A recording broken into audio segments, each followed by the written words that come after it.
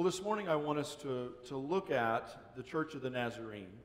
And for many of you, you've been a part of the Church of the Nazarene for most of your lives, and so this will be review. But it may be kind of enlightening to realize where we're at now compared to where we used to be.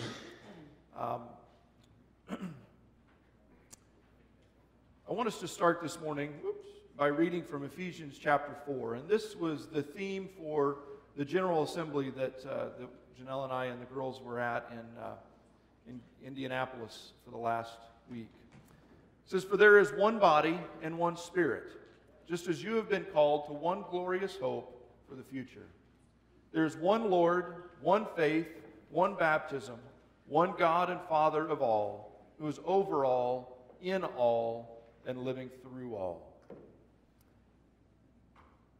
This verse recognizes that there is diversity, but yet there is unity. And so I want us to look this morning at some of that diversity and yet some of that unity in who we are as a Church of the Nazarene. We are not just one church located on a hill in Davenport, Iowa. We are a part of an international denomination. In fact, we are, as a church, in 162 world areas. That number has increased in the last 4 years. We entered 4 more world areas publicly. We were there before, but we couldn't say that we were there. They're what we call creative access countries. But we are in 162 world areas. There are 165 primary languages spoken within the Nazarene Church. One of the exciting things about being in Indianapolis the last week was hearing all of these languages come together to sing. And to hear the different languages, and we're going to close this service today with a song that was performed last Saturday night with all of those languages, not 165, but many of the primary languages. Walking through the hallways and just hearing those different languages. And the worship songs, they would work in the Spanish and the Portuguese and several other languages. I can't remember what all they would work in, and as Americans, we would do our best to sing like they would do their best to sing in English as they were singing the words in English. There are 2.5 million Nazarenes around the globe. And that number has skyrocketed in the last 15 years especially, and especially on the continent of Africa. In the Nazarene Church, we have 800,000 Nazarenes in the USA and Canada region. And this year we crossed the line where there are now over 800,000 Nazarenes on the continent of Africa alone. So as we were the nation that sent the gospel there, they have received it well, and God is doing great things in Africa. We are one of 30,574 Nazarene churches around the globe. When you see these statistics, what I want you to understand is that what we do here in the west end of Davenport really matters. But we're a part of something bigger than just what happens here on the west end of Davenport. And we have over 500 districts around the world. And in our situation, our district is the state of Iowa. And the churches in Iowa, are one district. Our mission as a church is to make Christ-like disciples in the nation. Our mission here in Davenport is training disciples who passionately seek God. So our desire is to take the international mission and make that local here in Davenport. Our values as a denomination, there are 3 things that we consider ourselves. First of all, we consider ourselves Christian. And while I'm very proud to be a Nazarene, I recognize that just because we're Nazarene doesn't mean we don't believe other Christians are going to heaven. We believe that as Nazarenes, we fit within a greater church, the church with a little c, the church universal. And there are many people who are following God slightly different than we are, but we're not enemies against one another. We are Christian. We are a part of the same team. But we also consider ourselves holiness. And by holiness, what we mean by that is, as a Nazarene church, our denomination started with a desire to fully live out what we say we believe.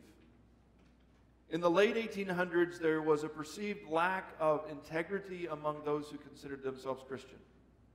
They would say that they were Christian, they would go to church, but they lived lives that were contrary to what they stated that they believed. And so the Nazarene Church really came up out of a desire to live with integrity, that we are who we say we are. We live who we say we are. And so we are holiness.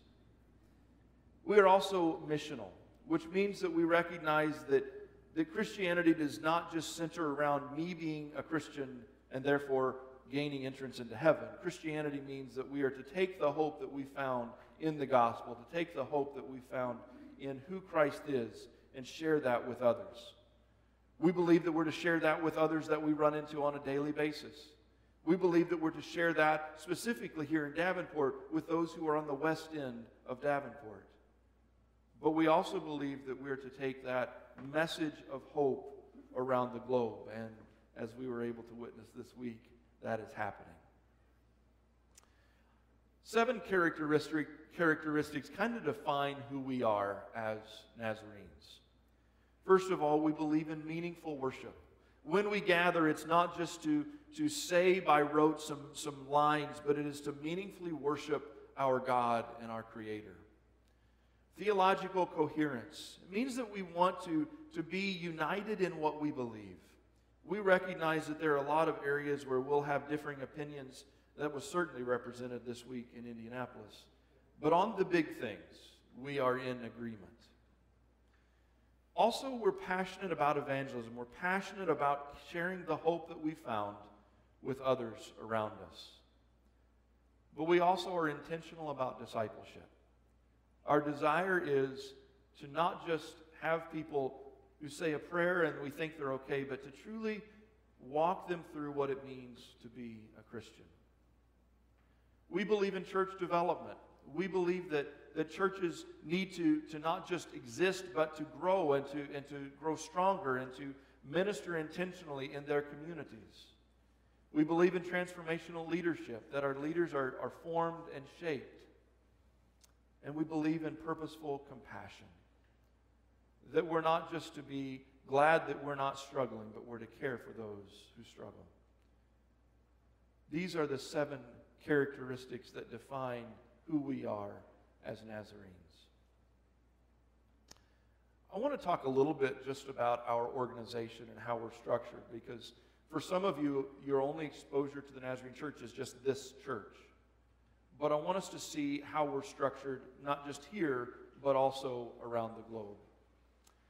We are a local church, but as I said, we're one of over 30,000 Nazarene churches. So we're one of 30,000 churches. And the Nazarene Church, we believe in a shared approach to leadership. Now, we are not a denomination that believes that as a pastor that I have the ultimate say. There are denominations that believe that. We're not one of those. We're a denomination that recognizes that pastors are human beings, just like everybody else, and we make mistakes, and so power corrupts, and we don't want one person to be in charge of everything. So we have a shared leadership model where there is a pastor who works in leadership, but he works shoulder to shoulder with the church board. And the church board is elected on an annual basis to serve the needs of this local church and to make the decisions about this church, our properties, and our ministries. And then we report at an annual church meeting, which was held a couple of weeks ago, where we talked about what we've done across the last year. But we, as a local church, are also a part of a district, and we're organized into districts. In our case, it's the entire state of Iowa. But there are over 500 districts worldwide. And again, on the district level, there's a shared leadership. We have a district superintendent. I believe ours was here, he's been here within the last year. Kim Smith is his name, and he offices out of Des Moines or Ankeny. But he is a leader over the Churches of the Nazarene within Iowa. And then he works shoulder to shoulder with a district advisory board, a board made up of pastors and lay people from across the district who work to coordinate activities and coordinate church planting across the state of Iowa. And then he reports to an annual district assembly. And this assembly will take place not this week, but next week in Oskaloosa, Iowa. And Janelle and I and the girls will be gone to that for a while. And we'll see what God is doing across the state of Iowa. But we're also a worldwide church. Again, there are nearly 2.5 million Nazarenes around the world.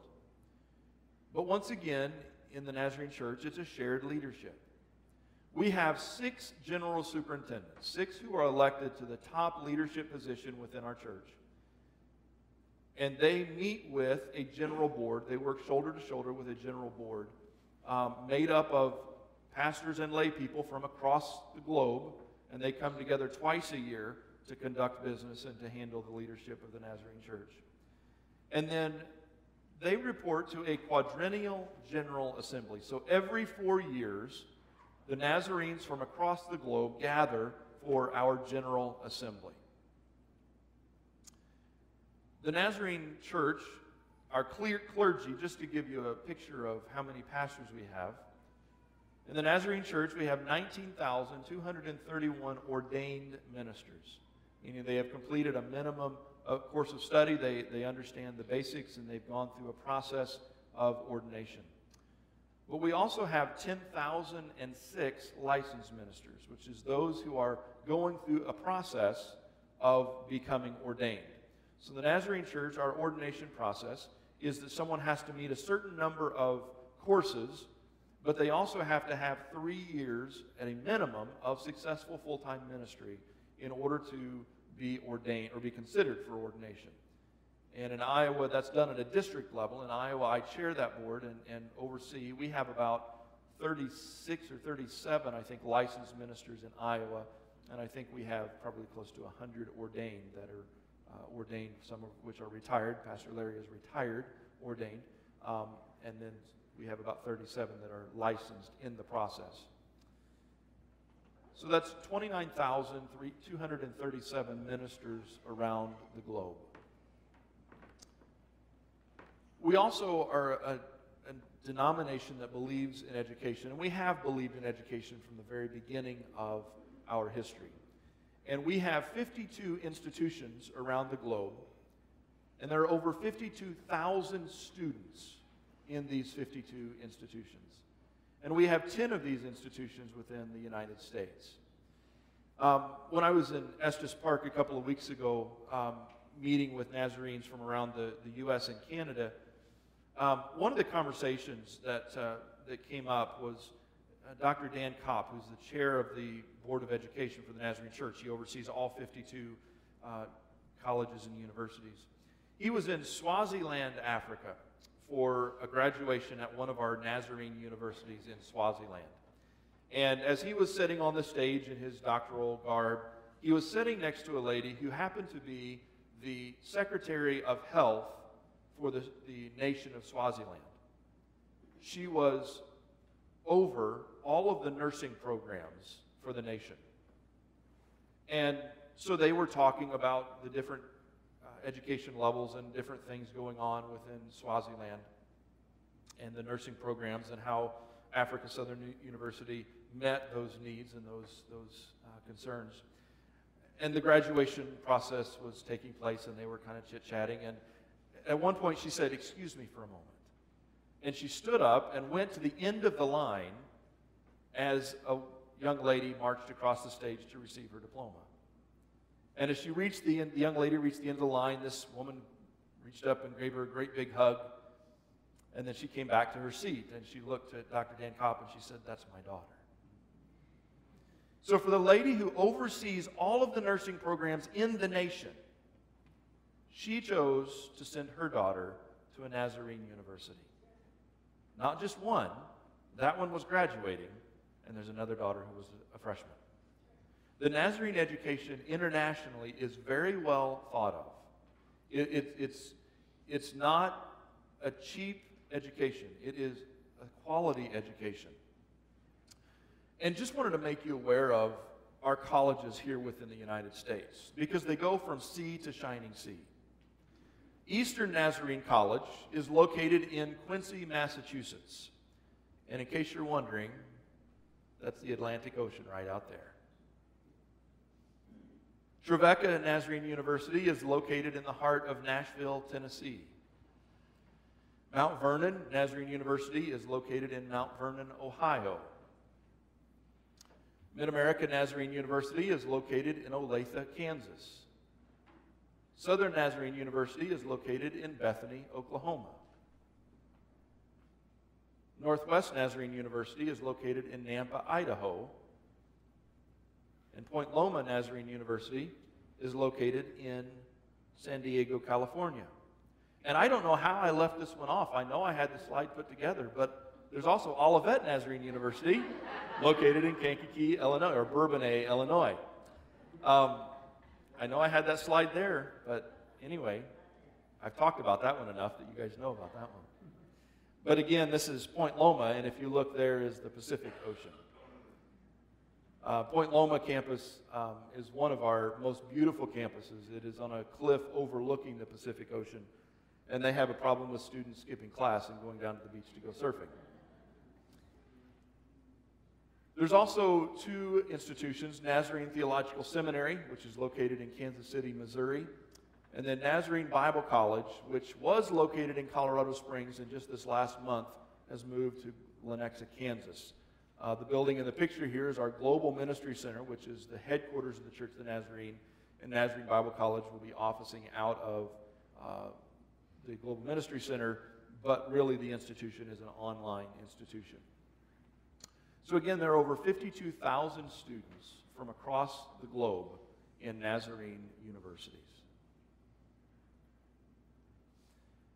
Nazarene's Missions International, and Myra was a delegate to the Nazarene Missions International Convention in Indianapolis, has over 700 deployed missionaries serving the church in a culture that is not their own.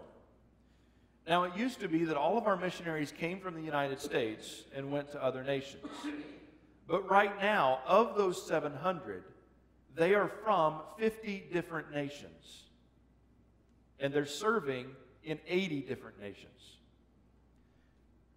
Now, if you'll notice, I said we're in 162 world areas.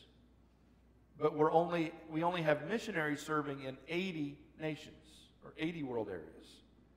It's because as a Nazarene church, our desire is not to keep missionaries in charge of the church. Our desire is to, as soon as possible, turn the work in a local world area over to the nationals, that they would be the ones leading their church in that area. We do not believe in having a church that is top down from Kansas City. We tell you what to believe. We believe in a church that is equipping the nationals to lead as soon as possible. We also have 285 short-term volunteers, which means they're not commissioned or paid by the Nazarene Church. And I will mention that for the 700 deployed missionaries, their salary comes out of our offerings. The Nazarene Church is one of 3 denominations in the United States that supports our missionaries so that when they're overseas, they don't have to worry about donations from individuals to keep them afloat. Rose's son, Gary, is serving in Thailand, but he's serving and is dependent upon monthly donations from people here in the United States. For us as a denomination, if you go as a deployed Nazarene missionary, your paycheck comes from the Nazarene Church, and you don't have to worry about whether your support is going to continue. Janelle has a stepbrother who has served in Brazil and has had to come home from the mission field because his support ran out, and he didn't have a denomination that was sending him. He was there on his own. So as a Nazarene church, we take pride in the fact that we do take care of our missionaries.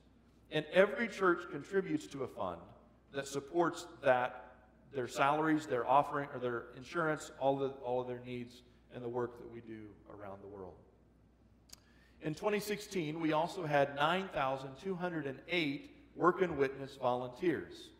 And Jimmy Christie and Larry Chandler were 2 of those who were considered work and witness volunteers in 2016, who served on a short-term basis in a missions experience around the world. Raymond was in 2017 with Olivet, as he shared with us a couple of weeks ago. The giving for our denomination. We have a local church budget where we raise money for our local church needs, but we also are a part of the Nazarene denomination with our giving.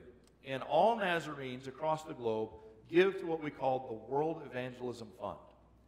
And over the past 4 years, the World Evangelism Fund raised $3.5 billion. So as a denomination, that's a pretty big deal. Now, I will say that while we have Nazarenes in all across the globe, 95% of that $3.5 billion came from the United States. So while the Nazarenes across the globe, the churches are growing, the funding is still coming from the United States. That's something that's going to have to continue to grow, and it is growing, because originally our mission churches or our overseas churches did not contribute to the World Evangelism Fund. It's just been in the last probably 15 years that they've started contributing to that fund. And just so you know, from our local church, over the last 4 years, we've given $29,779 to that $3.5 billion. So when we take an offering here, every week, 5.5% of what we take in as a church goes to the World Evangelism Fund. As a local church, we've also given almost $48,000 to Mission Specials. So some of that is our missions to the kids here locally, but some of that is to missions opportunities around the globe. Also, as a Nazarene church, we have a division called Nazarene Compassionate Ministries. And in Nazarene Compassionate Ministries, it's the formation of this. We do not believe in just sending stuff or money to people who are in need. For example, the earthquake in Haiti in 2007, 2008, 2009, somewhere in that range. When the earthquake hit, the Nazarene Church was a very strong force in that earthquake, because we have over 100,000 Nazarenes spread out throughout Haiti. And all of our compassionate efforts are church-led. If there were a tornado that wiped out part of Davenport, as a denomination, support would come, but that support would come through our local church. And it's church-led when there is a need. It's holistic. It cares not just about spiritual concerns, but it cares about the whole person. Nazarene Compassionate Ministries really is child-focused, recognizing those who are helpless to take care of themselves. It is child-focused.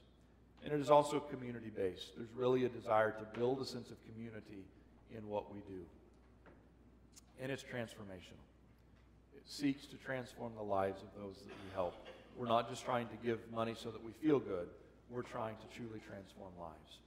And I have a couple of videos that I want us to watch that kind of share the story, or share a story, of Nazarene Compassionate Ministries. The first one is a video of a young lady who is a refugee from Syria. She was forced out of her home. And so this shows how the Nazarene Church has stepped in to provide this young lady an education. I am 10 years old and I'm in the 4th grade. My favorite subjects at school are mathematics and Arabic. I am now living in Jordan, but my story began in Syria.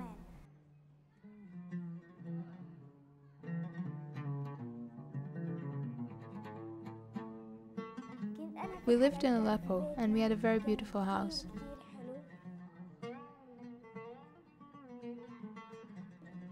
Then there was an airstrike there. Our house was torn down and we lost all that we had in it. Then we went to stay at my uncle's house. When an airstrike hit his place too, we had to leave. Then we went to Jordan. We went to Al-Zatari refugee camp. When I left Syria, I felt a wound in my heart. I left it because we had no choice, otherwise I would have stayed in it. Because it is my country and it will always be. Even if it was ruined or got erased from the map.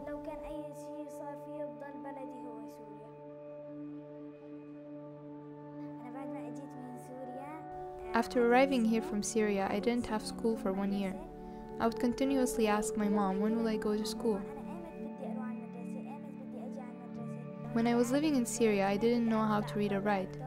I used to ask Mom to give me a notebook or something so I would try to write words. But when I entered the Nazarene school in Amman, I learned a lot of things. The teachers helped me a lot and they taught me English, Arabic, science, and mathematics. I finally felt that I was in a safe environment. So I want to say to all the teachers, thanks a lot because you've taught me a lot of things. When I grow up, I want to become a teacher or a principal. And I want to go back to Syria, to Aleppo, and become a teacher in the school there.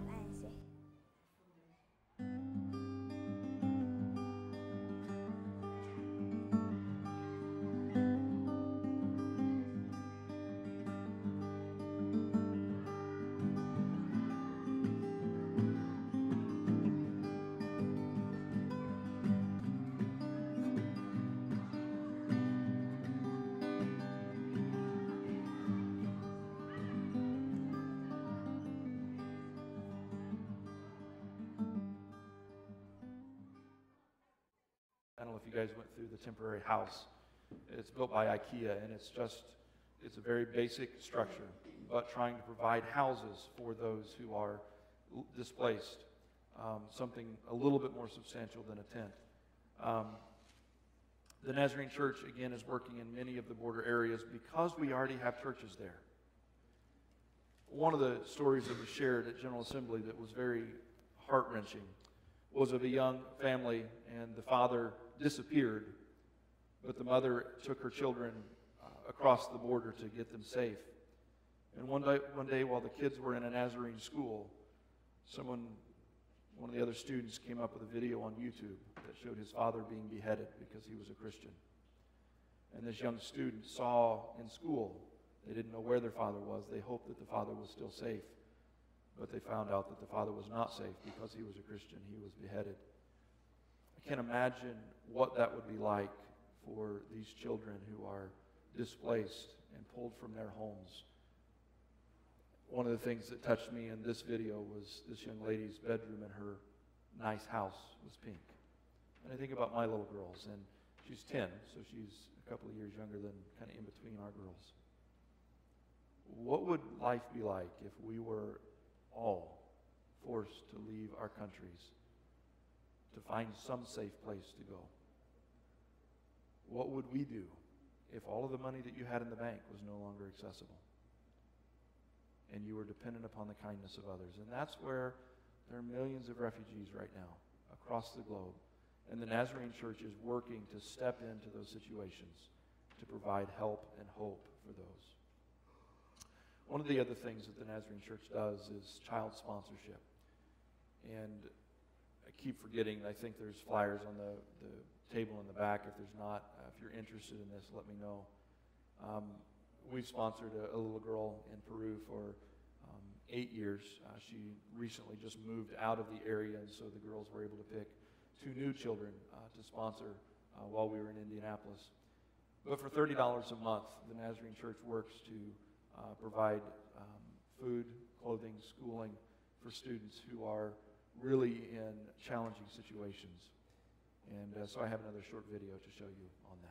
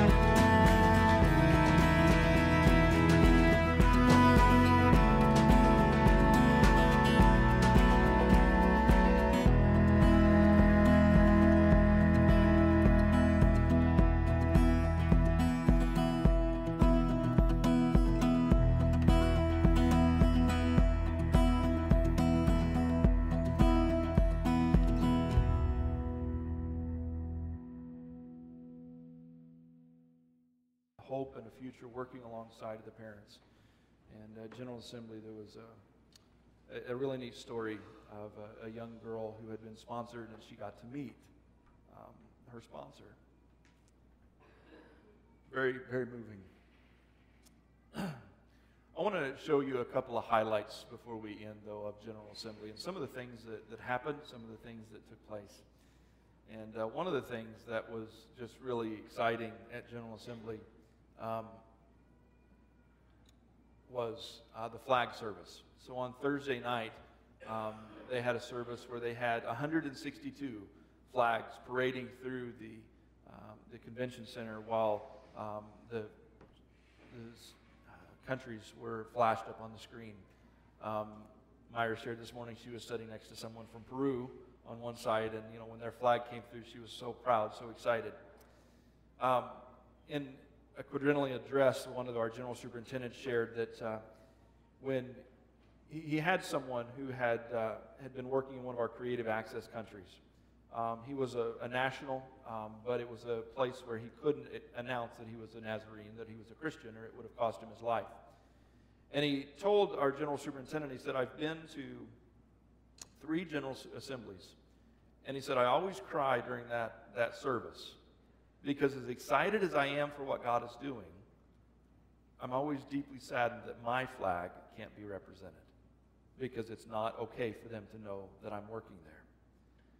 But through a miraculous series of events and through the Church of the Nazarene showing its credibility across the globe, this year, this man's flag was one of those that was added, one of the new 162, that from the 158 to the 162.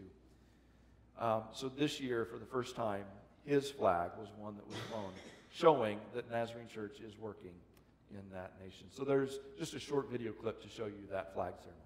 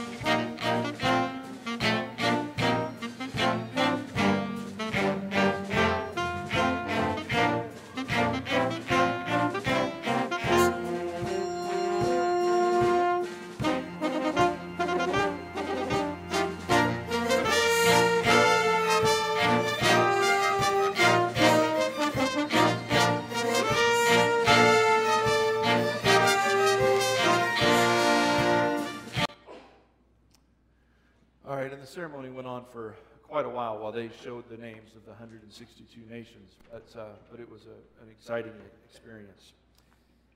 But one of the exciting things about General Assembly is not just what happens in the services, but it's just what happens around the convention center.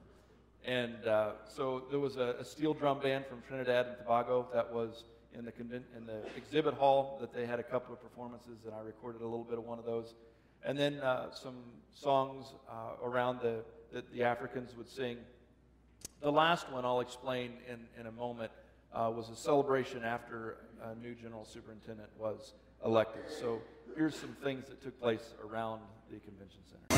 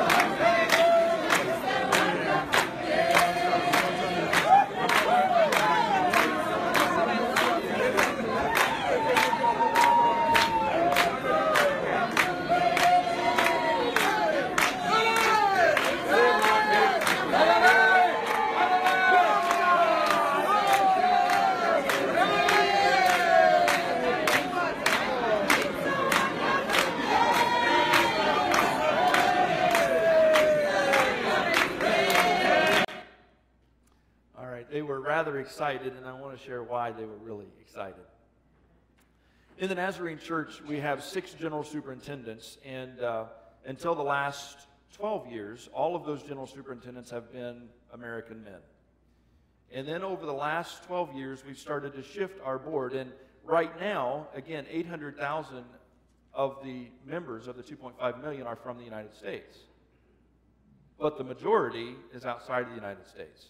And so across the last 12 years, we've elected each assembly a general superintendent from outside of the U.S. The first one that was elected was Eugenio Duarte, who's from Cape Verde, which is an island off of the coast of Africa. The second was Gustavo Crocker. Gustavo Crocker is from Guatemala. And then this year, we elected Dr. Filimao Chambo, who is from Mozambique. And I want you to, the celebration was because it was the first continental African, and they were so excited. I'm going to show a video of them announcing the vote. And by the way, getting Nazarenes, there were, I think, about 2,000 delegates, getting them to all agree on 2 people. Last General Assembly, it took 54 ballots before they could finally agree. This year, we elected Filimao on the 7th ballot, and the next one was elected on the 11th ballot. So we sped it up quite a bit this time. But I want you to hear from Dr. Filimao Chambo. Votes needed, 541. Number 11, Filimao Chambo, 597.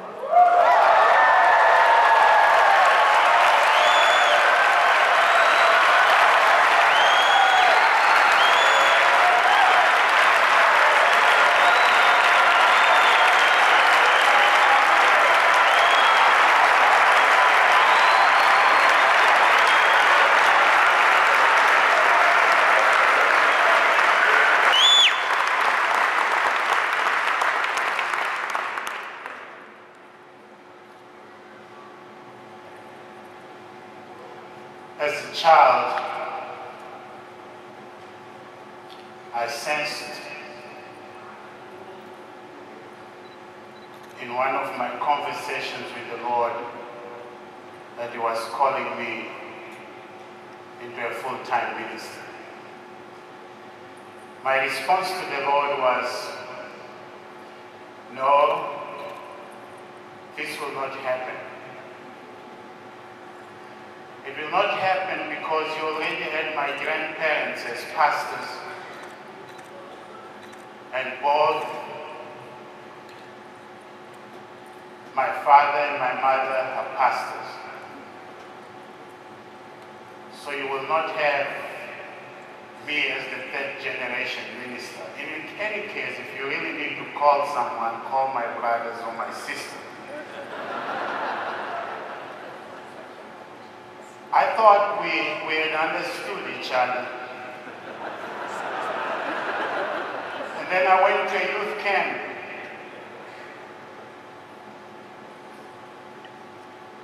A missionary couple that was serving in Africa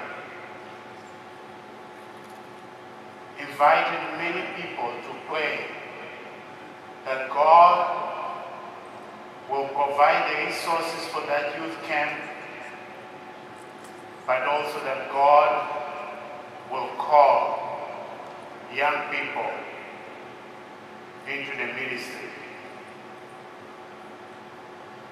So Bill and Juanita Moon, they challenged many people, and people responded. So I went to the youth camp with other plans. I was going to have fun. And Reverend Caleb Matebula was the speaker. And God began to talk to me. And I said, Lord, I was taught as a child that you listen. So I really thought that we settled this many years ago. But I'm glad that in that youth camp, I said yes to the Lord.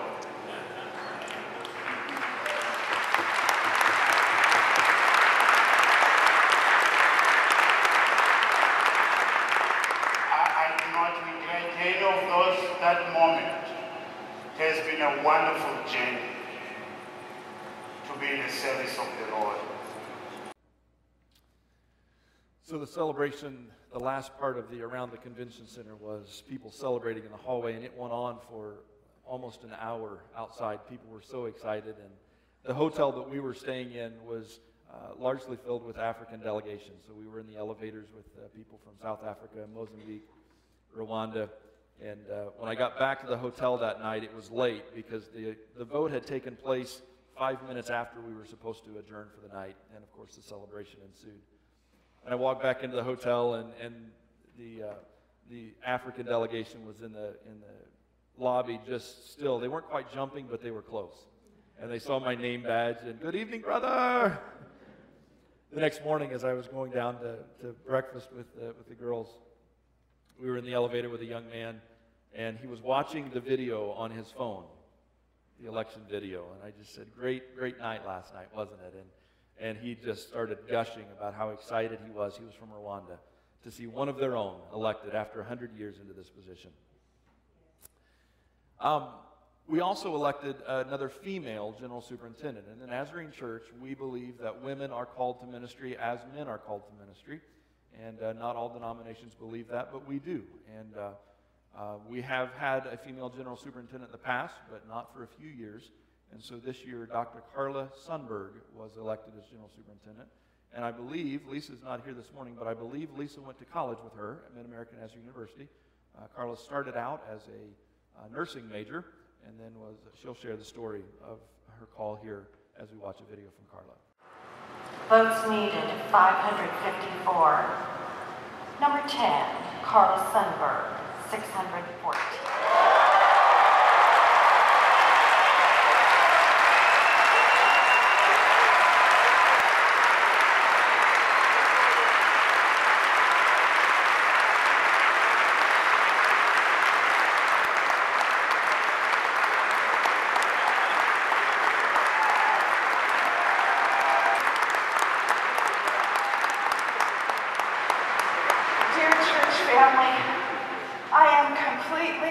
Overwhelmed today.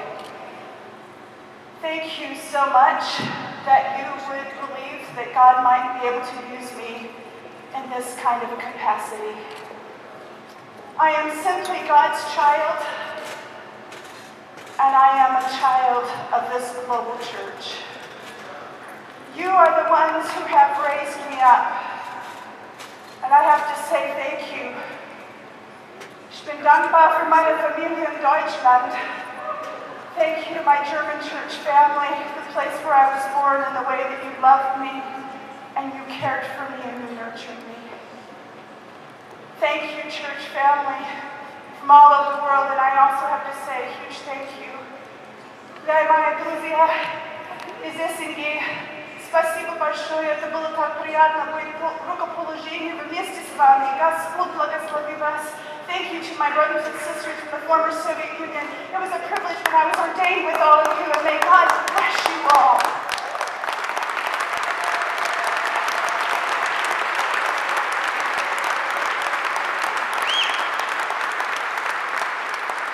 As a little girl, my only desire was to follow and serve Jesus. And I have to confess to you, as I grew up in the church, I didn't know that there would ever be any formal way for me to do so.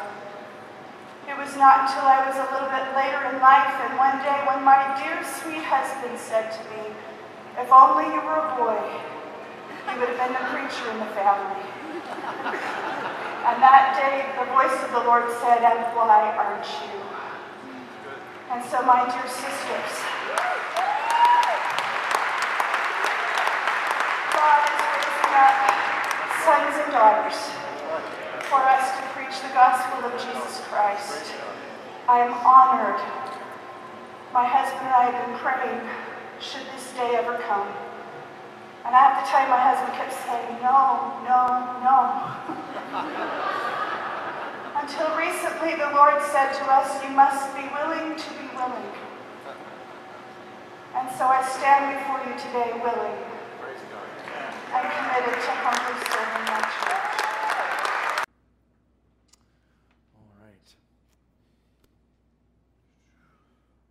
So our Board of General Superintendents now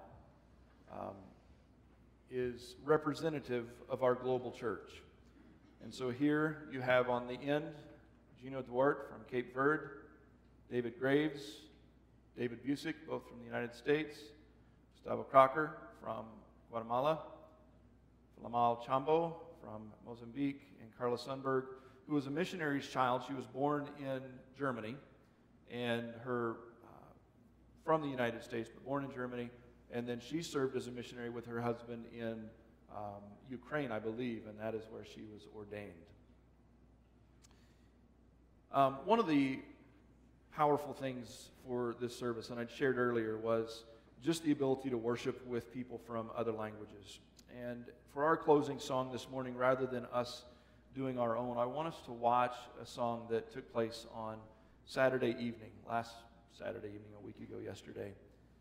As people gathered together to worship, they sang the Revelation song. And this song always moves me anyway, but it moves me just realizing what that's going to be like when we gather around the throne of God, with people from every tribe and every nation gathered together in heaven to sing His praises. And we got a little bit of a taste of that. And so I want this to be our closing song this morning. As they do the Revelation song, I apologize for the video. The quality is not the greatest, and I couldn't get it zoomed in to where you could see everything that was going on the stage and the lyrics. So you'll be able to see the lyrics and what language it's in, and then also you'll be able to see a little bit in the top on the screen who is singing, but it's not the best scenario. It's just the best that we could come up with.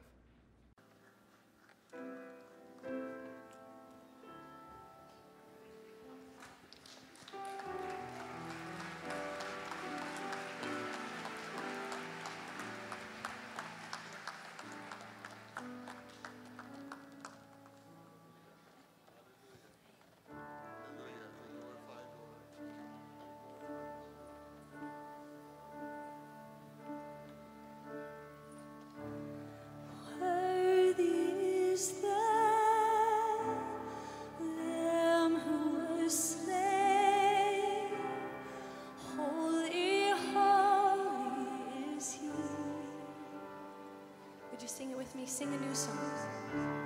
Sing a new song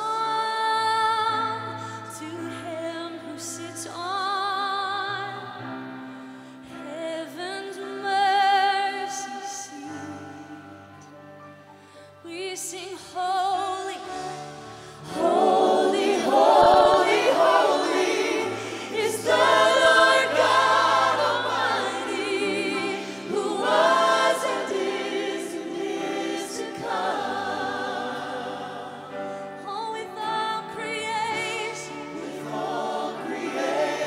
I sing praise to the King of Kings. You are my everything, and I will adore you. Oh, we adore you, God. Oh, we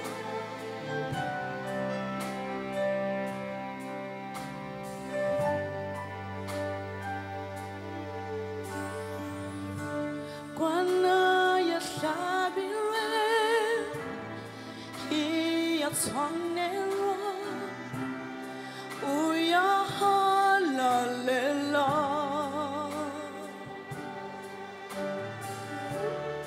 Langa serebo uasalambe tiko tiko loloma Santo, Santo, Santo Dios Todopoderoso ¿Quién fue, quién es y quién vendrá? La creación hoy canta y damos gloria a Él. Tú eres digno por siempre y siempre.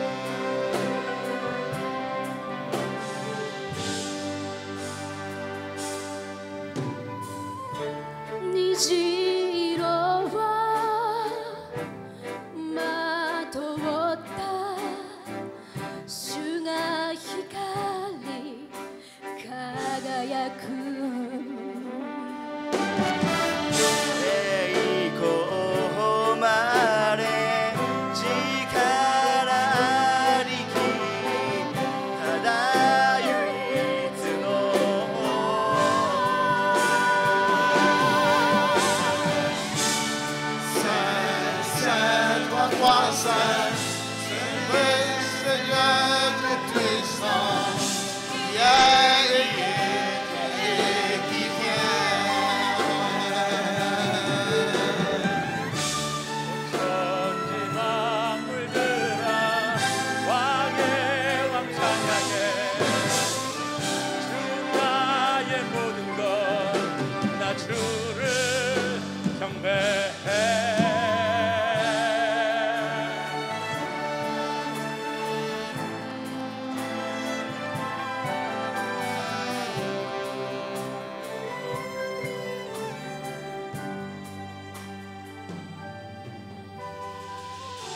Nghiên chát nhé của ai nhọp chén bê ghê lắc lăng bị niềm trôn يسوع اسمك قوة نهر مياه حية اسمك سر عجيب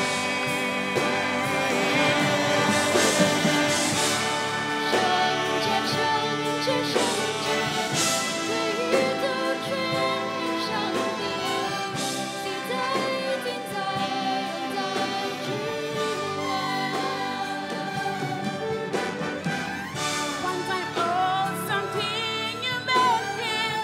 Me singing praise the King of Kings. You all get up with me. Let me back, Lord, team you. Santo, Santo, Deus teu é todo-poderoso, que era e há de vir. As criaturas cantam, louvor ao Rei dos Pés. És tudo para mim e eu te adorarei. Mtakatifu ni Bwana wa majeshi, wa jana leo hata milele. Mimi na viumbe vyote, sifu Bwana wa wafalme, ni vyote kwangu,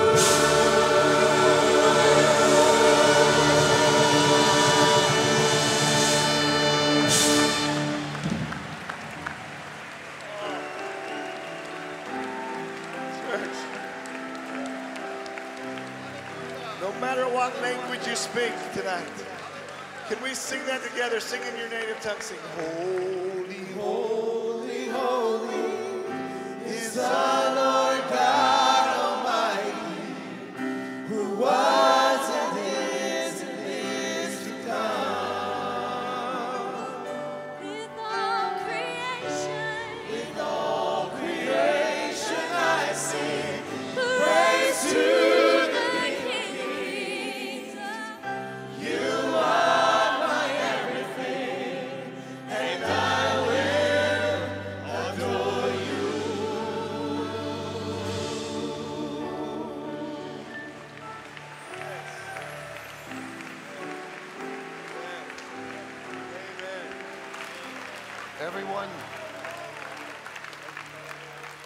Everyone say hallelujah. Hallelujah. Hallelujah. Amen, amen. Round of applause for these wonderful workers. Thank you. Thank you so much. Thank you so much.